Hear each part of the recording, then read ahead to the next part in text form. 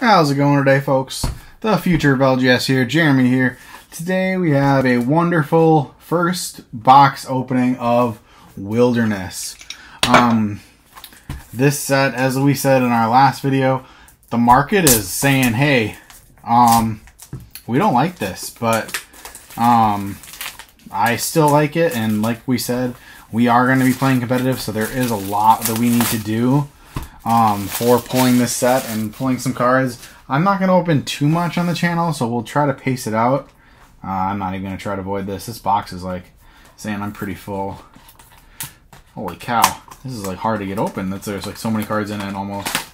Unfortunately, there are no box toppers in this, which I think is a little sad, but I don't really know if we'll see many box toppers unless it's like a special product. But anyways, overall, the market is not very happy with this set, I would say. The cards, there are some cards that are valuable, but it's just like not very crazy, like first edition, like oh my gosh, this is just insanity and all that jazz. Let's see how they feel. Pretty similar to second edition. Wow, they're definitely like second edition. So without further ado, we'll get into it. Banshee of the Badlands, Hiding in the Thickets, Pennsylvania Python, Stone Protection, Cumberland Dragon, it's an interesting card, Shatter Ice, Mind Probe, and we got our Golden Haired Girl for the rare. I actually really like this card. I'm not sure how I feel about it for sure. We will put the holo in a sleeve as always, or not as always, but as I should at least, in my opinion. All cards, or at least holos, should be sleeved. But gotta get some sleeves out of the case, and then we will get back into it. Really like this pack art. Not crazy about the packs themselves, because I don't really like love the feel of second edition. Second edition, I mean, this is literally like second edition, but it's all right. So let's get into it. Bloodstrained, got Lizard People, Radioactive Hornets, good card. Toxic Water, good card. EMP, maybe. We got a Token Sitter, okay. And a Phantom card. This card I had a friend was playing today, but I'm not sure how I feel about it. Iowa Dragon, interesting. But alright, so what, if you guys have not heard, what we are looking for is the green one. I am fairly sure it would be in the holo slot, but I'm not 100% sure on that. Just realized also we did not get a golden ticket, unfortunately. Oh, alright, we did get a Germinate, which I'm not 100% sure as well if that is a Wild 7. I forgot to look up the Wild 7. The Wild 7, if you guys are not familiar, most sets, at least so far, I believe every set actually has had cards that you cannot get in reverse, or you cannot get like reverses of this or a regular one, but you can only get them in all foil. So they're a little bit harder to get. Got a Shovel, we got a Joe, Spirit Veil, Poplic Monster, and we got a Orc Howler. So that's I don't know. I haven't read this card actually. This page costs 3 aura. Oh, token BC, so not very good because you can destroy. I mean, you can destroy a target token BC, but it costs 4 dark, so it's kind of a lot of dark to just destroy a token. So we got a Banshee again, a Flare Shot, River Mermaid, Spear Finger, EMP, Survival Instincts, Ozark Howler, and we got a Jackalope. Okay. So far, I would say nothing spectacular. We got that one Germinate, which is nice, but we're looking for that green one. That's what we want. That is the secret rare, or whatever you want to call it. That is in the pack, so we can still pull it. Because, like I said, there are no box toppers. So Banshee, Idaho Potatoes, Medallion Monster, Shockburn, John Henry, Stone Eating something or another, Phantom Car, and Pearl of Desire. Okay. One thing I don't like about this set is look at the reverse on this. There's like no reverse. Like it's it's kind of ridiculous in my opinion. Like there's like it's kind of like Flesh and Blood where like you can barely tell it's foil. Like some of the cold foils are sometimes so hard to tell that the card is foil. but that's alright. So we got Artifact Barrier, got a Friendly Snowman, Rest in Peace, got a Shovel, El Verde Entity, Weeping Black Angel. This card is super annoying, in my opinion, but Nightmare Watchers, and we got a Kindly Sparkroy, as well as an Atomic Jellyfish. This card is very good in Cosmic.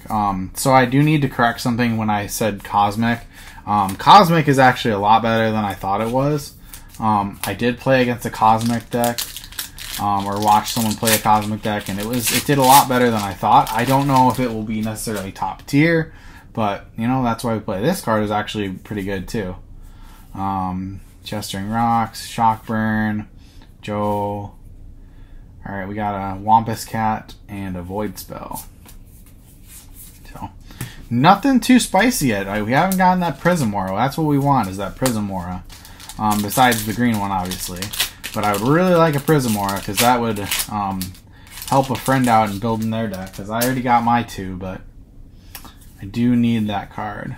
So, got a Tidal Pull. I'm kind of torn on how I feel about that card. Alright, we got a Golden Bear for one of the hollows. Ooh, those are all damaged now.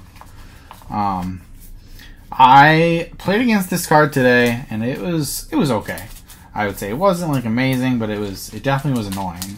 It gets plus for if you have, I believe, 10 light cards in play, and it does count tokens, so it was okay. Explosion, Honey something, Cobrew, Elbow Swamp Monster, Janet, Wildfire, the Earthquake, and Woolly Mammoth. Alright.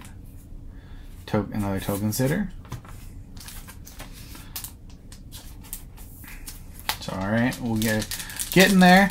Got to pick up the speed just a little bit, so maybe we won't go into every single card, because we're getting to the point where you're going through the comments pretty quick. So, haven't seen Curse, so I will talk about that, or just mention that.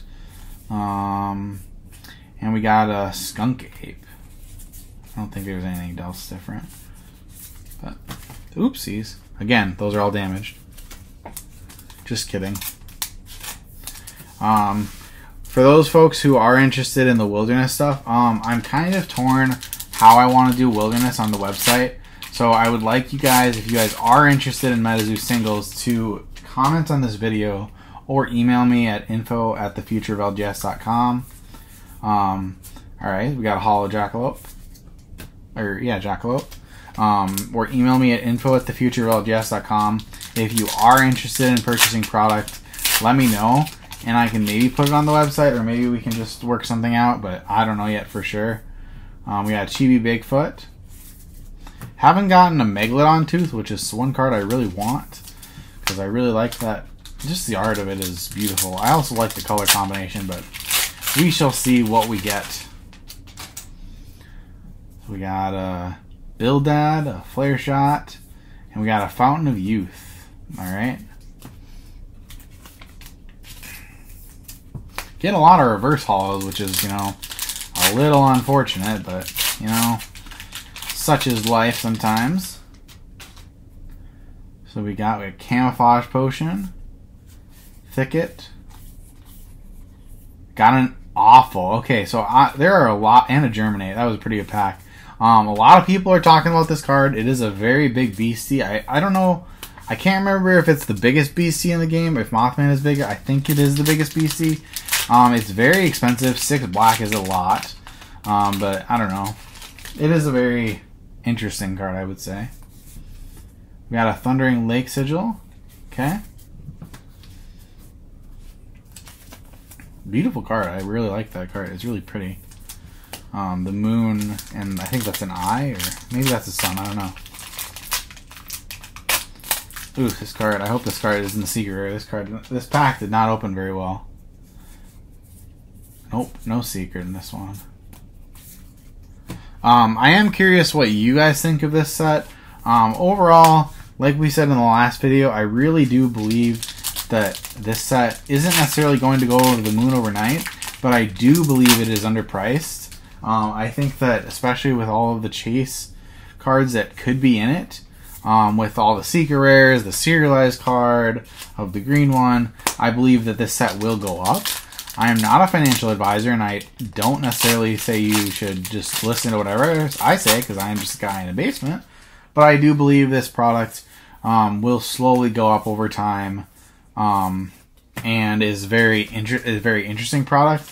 It is like, I believe technically the 3rd or 4th expansion, so kind of following like Flesh and Blood days. Like, it's not going to be $1,000 product overnight. Like, maybe 10, 15 years down the line, maybe. Alright, Mishu Pishu. Alright, that's a good card. I looked this up earlier and it was like 20 bucks, so I'll take that. And I believe I need a couple of them. I don't know how playable it is, but it seems like a good card. It costs a lot, but it does have a very strong effect, which is kind of like pseudo draw, which is always good. Alright, let's see what we got. We got a Kindly Sparkfoot. Which is it's basically dual land for those Magic players who are watching. It's a dual land for fire and lightning. So, and it costs 0, but it does have life, so it can die. Let's see what we got. We got a Rubberoo, or yeah, Rubberoo. We are not getting the best pulls in this box. This box has been kind of honestly pretty bad. I don't know what a typical wilderness box looks like, but, you know, that's alright. We are here for the experience. So we got an Explosive Rabbit, we got a Frost Elemental, we got a Power Up Purple, Shock Burn, Armored Scales, Sudden Camouflage, and a Wampus Cat, and something. I don't know. I'm just being kind of weird. I am opening this pretty late at night, so if I do pull the green one, I'll probably still go pretty loud. I'm pretty tired, but it'll be pretty dang exciting. All right, we got a green Cloud Monster and a Hateful Demise. I was like, why can't I speak English right now? So we're getting into the last little bit of the box. Again, I would really like you guys to comment below what you guys think of kind of this change to a little bit more competitive talk, as well as just like kind of the market. Nice, we got a Germinate. So far, kind of getting back to the market. Like I said, the market is kind of rejecting Wilderness. They did find out there is a golden ticket, like we said, which is very interesting in my opinion. And we don't know exactly what that is. A nice golden bear. But I did hear from someone that it might be like you trade that in for a certain amount of boxes or something. I do not know if that is true, but that is what I heard. Oh, that was super flimsy. I hope this one has a secret. That'd be cool. Explosive Rabbit. And we got a Snow Glass card. I haven't seen that card actually. So that's kind of cool. Looks like some sort of dragon. So, all right, let's get something good in the close. Let's get like a I don't even know, Prismora. That'd be nice. There's no Mothman or nothing super crazy, but I feel like we haven't even gotten like a Bigfoot or anything like of the Wild 7 or anything, which is, you know, kind of unfortunate. Like I said, I don't know exactly what the Wild 7 are in this set yet. I will probably try to figure it out. I think they've all been pulled at least. I'm like 99% positive they've all been pulled. Anti-Potion Potion. For those of you who are playing, this card is super interesting. It's basically kind of like a counter spell that says, hey, you can't play this potion, but you have to play it every turn. Or you have to play it every counter, kind of. It's kind of a confusing card, but it's a very strong card in my opinion. But you can't play, like we've said, Lightning in a Bottle is super good. You can't play Lightning in a Bottle because you can't play other potions not named Anti-Potion. So, kind of an interesting card, but... Alright, we got a Cumberland Dragon. So that's a card that people are chasing. Kind of because it's a fan card, as well as I believe I think it's good. Let me read it. Okay, so that's not terrible. It has flying, which is nice.